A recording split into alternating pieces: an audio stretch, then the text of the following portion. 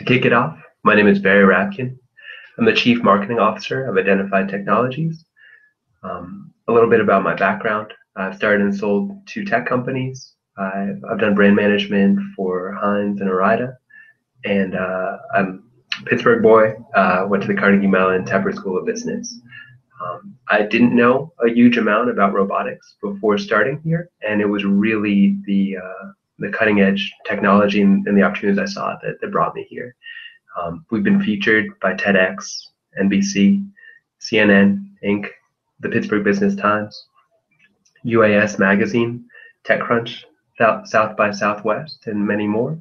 And what I'd like to do today is just tell you a little bit about some of the applications for drones on industrial job sites, and give you some advice on sort of what mistakes not to make and common issues to avoid.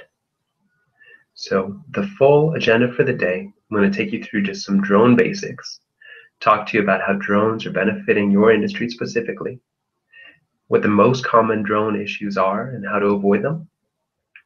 I'm going to briefly touch on a case study where we recently helped a client in a very competitive market increase their site survey speed 200 times and update 60 times more frequently, while cutting their costs by 30%. And then I'm going to turn it over to my partner, Jeff Black, who's our senior business consultant, and he's going to field Q&A. So if as I'm going through this, you have any questions at all, feel free. There's a Q&A button at the top.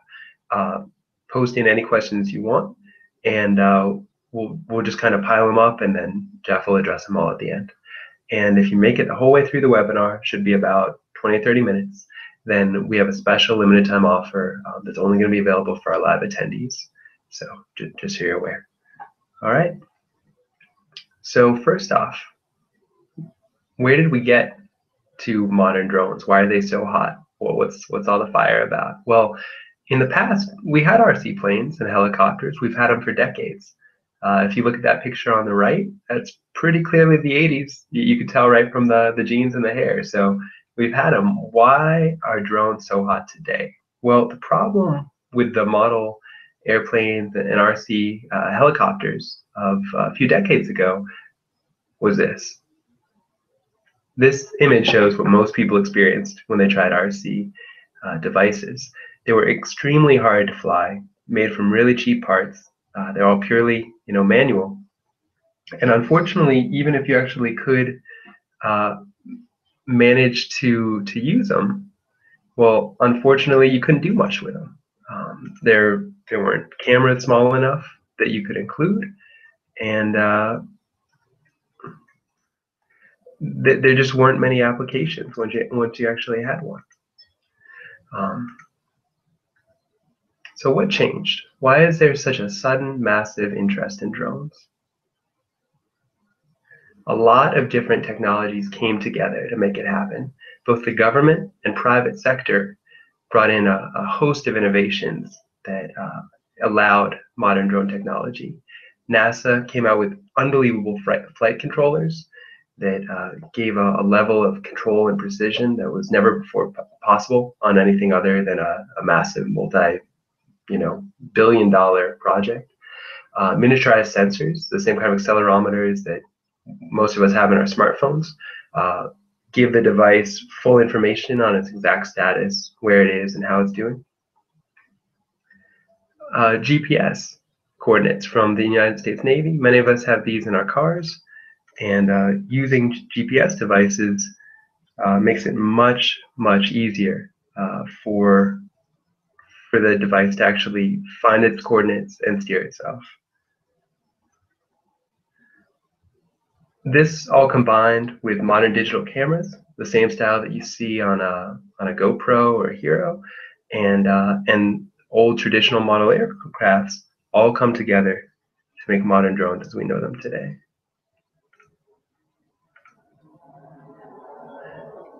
A drone can mean a lot of things. It can be something as high-tech and powerful as an almost $100 million global hawk like a Northrop Grumman's, and that is unbelievably powerful. It can fly up to about 360 miles per hour. It's really just a full plane that's autonomous, and doesn't have a pilot on board. And then on the far low end, if you're just an amateur and you want something to snap a couple of pictures, DJI makes a Phantom Vision drone for about $1,300 that does nice work.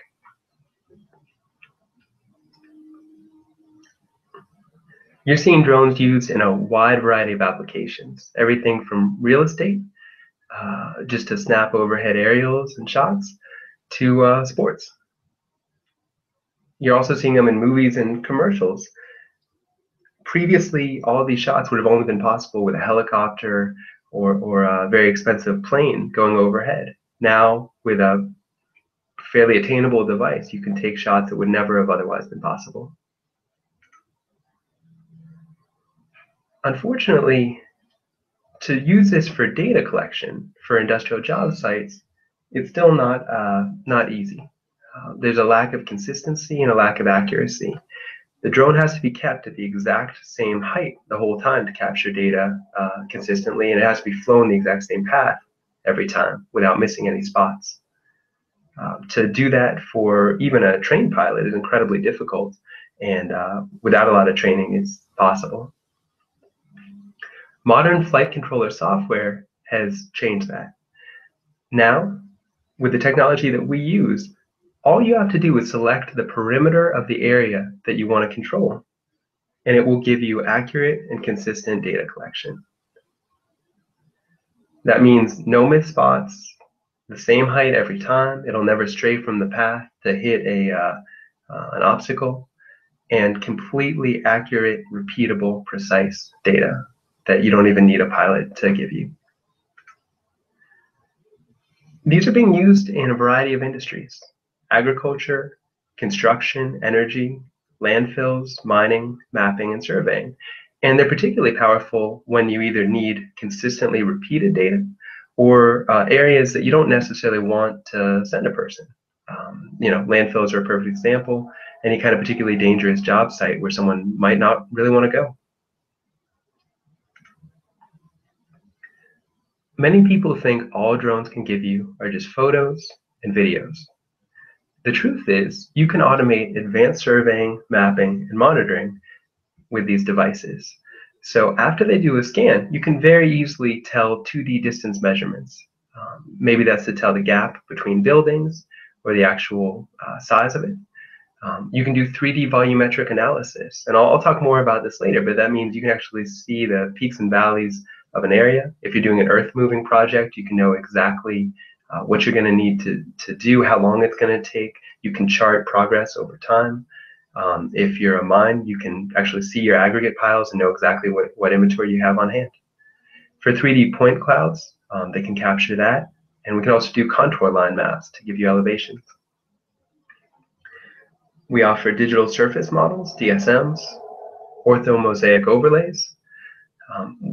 One of our most powerful tools is being able to offer site risk prevention and response. That means you can constantly monitor and check in on your assets and make sure that they're in top quality, that there's no issues that need to be dealt with, no potential safety hazards, and just checking the general assets on a site to know exactly what you have and how it's doing.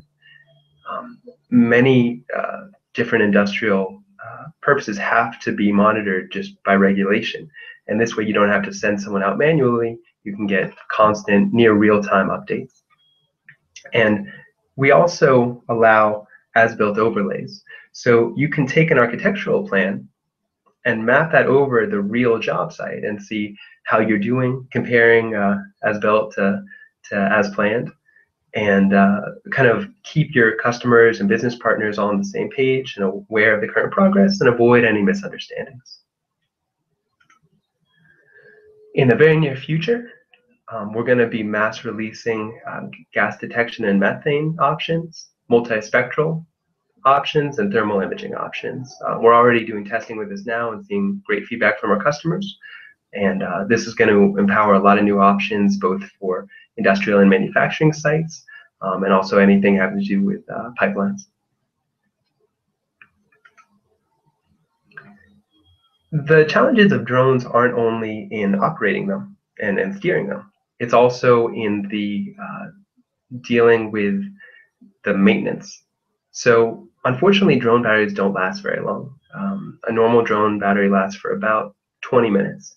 And that might sound okay, but it's not a one-way trip. You want it to be able to come back. And if you run out of juice before that happens, you're going to crash and your drone will be damaged. So if you have a 20-minute battery life, call it a minute of that is takeoff, a minute of that is landing. That gives you down to about 18 minutes. And then when you cut that in half for the flight out and flight back, you only really have about a 9-minute range. So you have to spend a lot of time swapping out batteries, which is made even worse because normally this is done manually. And batteries can explode, which is really not a great place to be. If drones sound good and you like the kind of data that you can get from them, it's important that you understand what the steps are if you want to manually operate a drone. You need to either train yourself or your staff in drone safety, drone flight, and all the FAA regulations. You need to file for and receive an FAA Section 333 approval. You need to source and purchase safety insurance. You need to buy or design the correct drone for your specific needs. You need to select the area you want to scan. You need to charge the battery. You need to take off. You need to perfectly steer the drone and keep absolutely level altitude the entire flight. You'll need to repeatedly land the drone, swap the battery, and charge the batteries again, repeating that until the job is done. Finally, you'll need to download the data, buy or design the correct software to analyze your data, analyze it, interpret it, act on your insights, properly maintain the units the whole time, and you're going to have to buy new drones if it malfunctions, is damaged, or lost. If you use identified technologies, you have two steps. You have to select the area that you want to scan. You have to act on the insights of the data. We take care of everything else with our full turnkey system. I'm going to show a quick video showing how our technology works, just to demonstrate it, and then I'll go back to the overall webinar.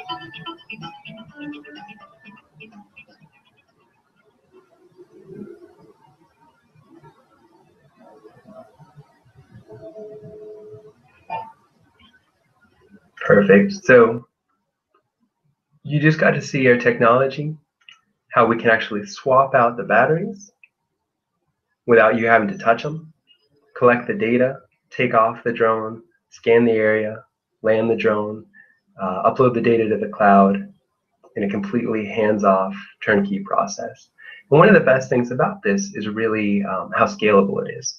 Instead of having to, in each region, try to source talent, train people, and get them up to speed, this way, you just put one of these on the site and you're ready to go. And these can scale from dozens or even thousands of job sites. Some feedback that we got from one of our partners: we had outdated topographical maps when we budgeted for our earthwork on site. Our estimates were 20% off in the wrong direction. We were the ones that had to absorb that risk and error. I wish we had identified technologies data before we started. That's from John Mackin, a site manager at Mascaro Construction. And we see this again and again. People are given old data, obsolete data, and they have to do their best with it, but it can cause some pretty serious cost overruns and missed deadlines. So we try to give people the information they need to make smart decisions. This is a really quick case study of a job site that we did in Waupun, PA. The project area was 131 acres. The flight time was 13 minutes, and the data output was over 10 million data points. This was their stockpile, and as you can see here, we were very quickly able to bring them back full data on the amount that they had in each one. They could work with their customers to know exactly what they could offer them, and well before they had to just kind of guess. Sometimes they would sell stuff they didn't actually have. Here they got near real-time updates on their actual on-hand inventory, and they did it very quickly, very safely, without having to put any of their staff at risk. Talking to them, our survey speed ran about 200 times faster than their normal manual collection, and they can run it 60 times more frequently, which cuts their cost by about 30%. The accurate current data means that they can do better work and they can make decisions without having any unpleasant surprises. So Jeff is our senior business consultant. He knows his stuff forward and backwards, and part of sort of our way to thank you for joining us today is you're going to get a free 15-minute session with him if you'd like one. So if you want to talk more to him about how we can help you, or if identified technologies or self-piloting drone systems might be a good match for your business, please sign up. It's this is the website. It's https://black.youcanbookme. And if you go there, you can sign up for a 15-minute session, and he'll be really happy to just talk to you about what your needs are and if we'd be a good fit. Now, he actually just gave me the thumbs up to take the Q&A. So I'm gonna ask you to please, I'm gonna get a glass of water, and if you guys can go to the Q&A tab at the top, click it, and start submitting questions. I'll go through and I'll be happy to answer some of just the common questions that we get. And then for anything a little bit more advanced, you can talk to the expert, Jeff. So please submit your questions now.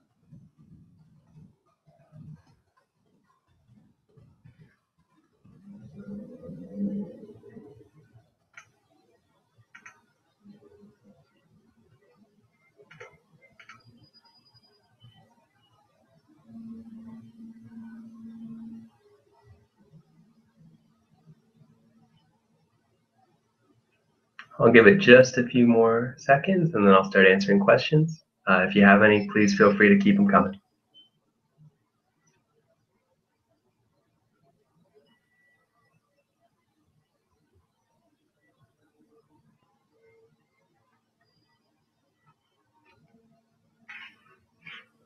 All right, great. So our first question is from Richard. Great presentation. Hey, thank you very much. He said, battery swapping is a huge advantage to identify. What's your strategy when your competitors solve this problem and bring this to market? Very fair question. So our technology goes pretty far beyond battery swapping. I'll take a minute and actually bring up our website just so I can share a little bit more about what our technology is and what makes it special.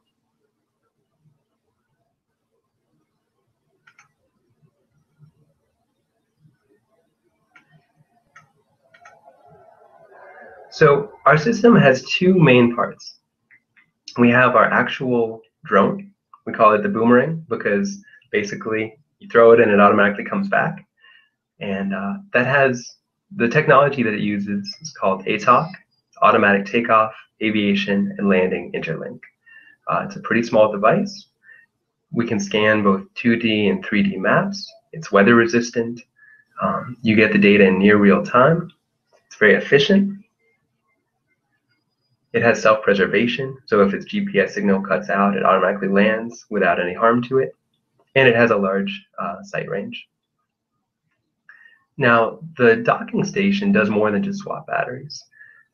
Not only does it do that and charge them, it's also got a very tough exterior. It's safe for any industrial site.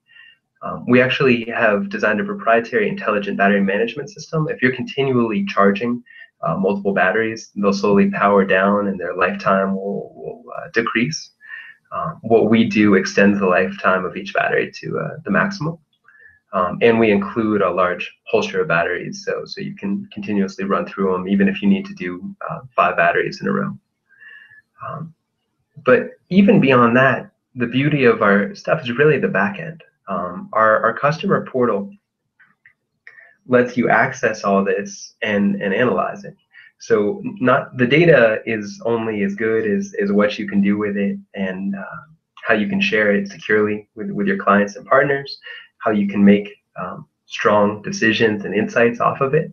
So that is probably what sets it apart more than anything.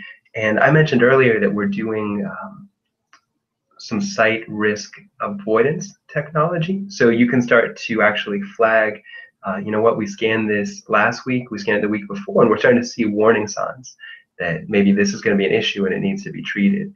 So beyond things that just have to be monitored for regulatory reasons, we can keep an eye on anything you want and give you constant updates that will actually flag issues before they become real problems.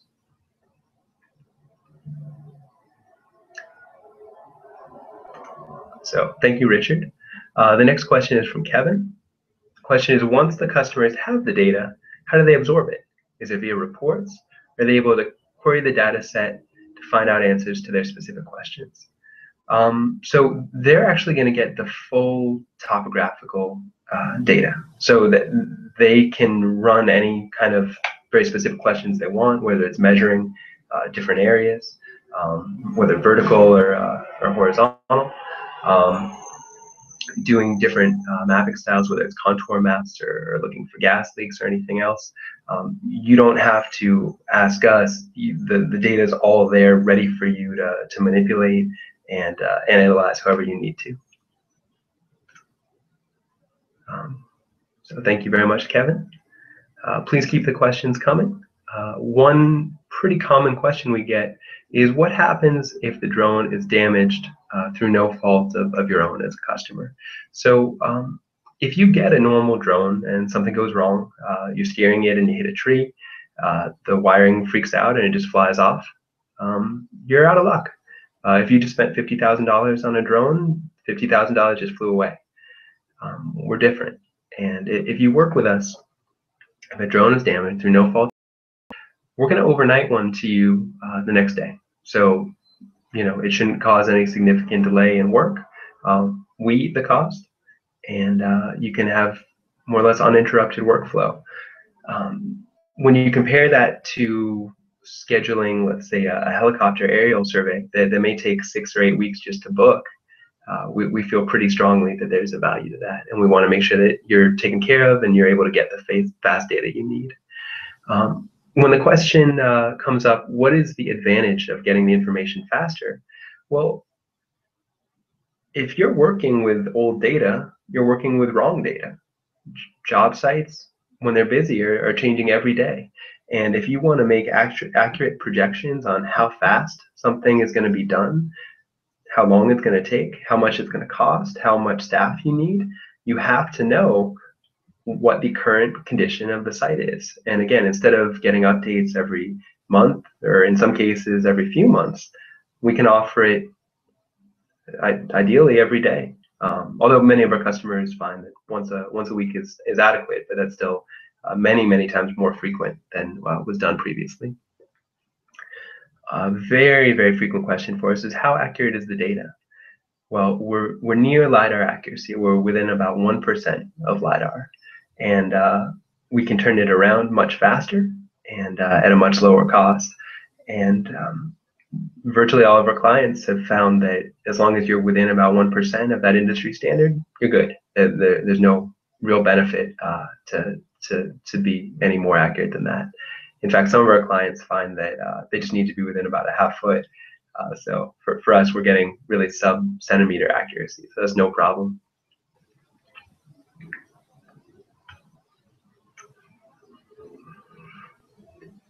So another question we got is, can you get a certificate just to show that you participated in this event and to get credit for it? And we'll include that. Once we complete this, I'll be sending out an email a little bit later today, and that will include a certificate of completion. And if you have any questions or you'd like any follow-up, please feel free to contact us for the 15-minute consultation that I have up on the screen.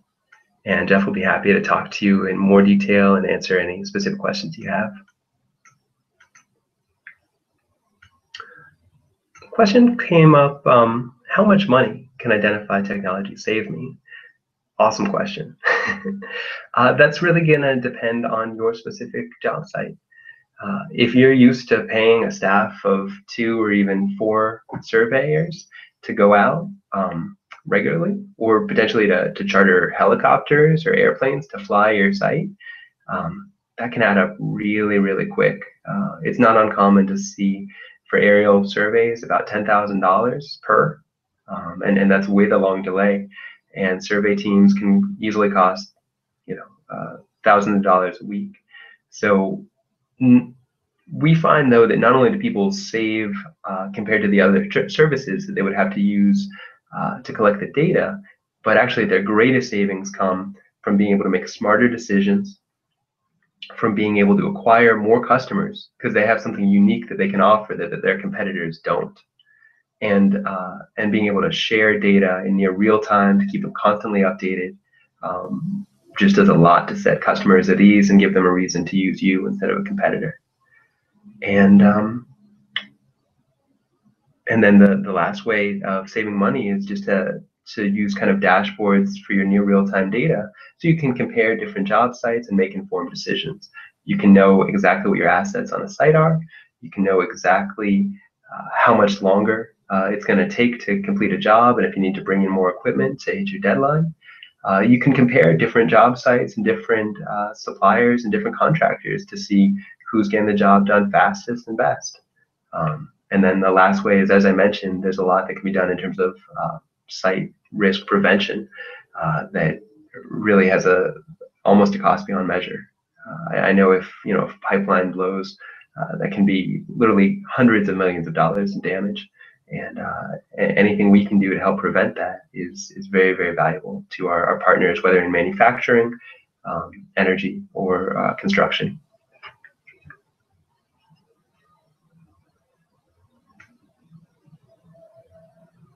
Okay, again, some more great questions in here. Thank you very much. Next is from William. The question is, what is the cost of the drone and docking station? In case you lose one with data, can you retrieve it via GPS location? Awesome question.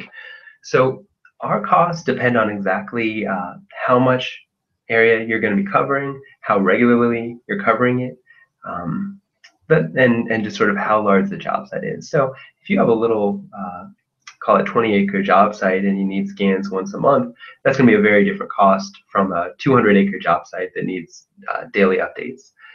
So I would just ask that If you talk to Jeff about it, he'll be able to give you a better understanding of the exact cost for your exact needs.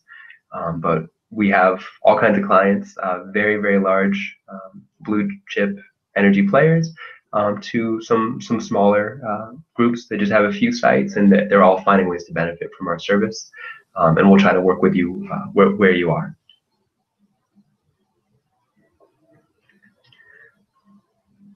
The other question was, in case you lose one with data, can you retrieve it via GPS location? Potentially. I mean, if the drone just flies off and power is down, it'd be hard to track. But if it just flies off, it's likely we would be able to retrieve it and retrieve the data. But worst case, though, as I said, we'll overnight you another drone setup so you'll have it the next morning. So worst case, you just fly the job site over again, and you'd have the data at that point.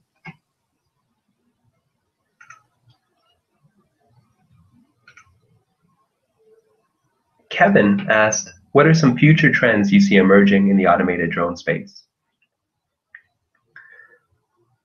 This technology is already cutting edge. I mean, we're able to do things that were impossible even a year ago, and it's only going to get better.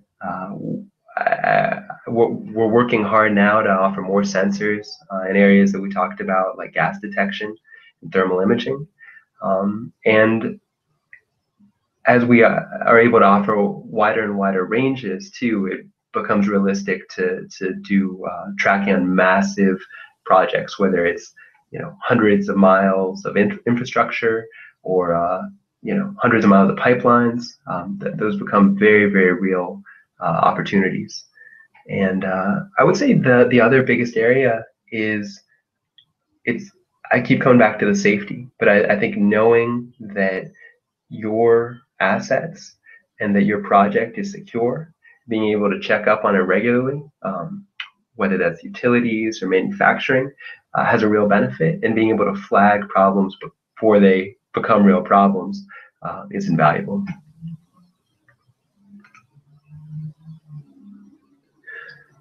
Richard asked, how do you geotag your imagery when it's acquired, or do you merge it afterwards? So currently we geotag it and gather it all and then merge it afterwards. It's not actually merged as the data is being scanned, but our current turnaround is basically within a few hours, and we found for our customers that's when they're used to getting data back in weeks or months, a few hour turnaround is more than adequate for their needs.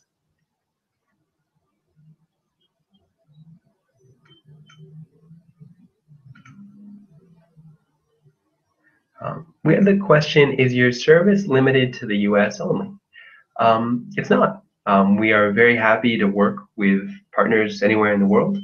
We are based on the East Coast, proudly in Pittsburgh, Pennsylvania.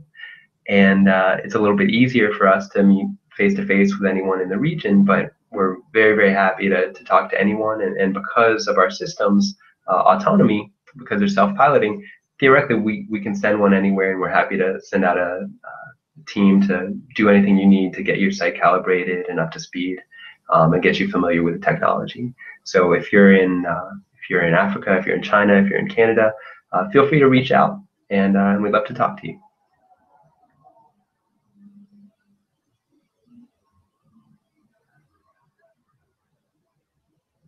Okay.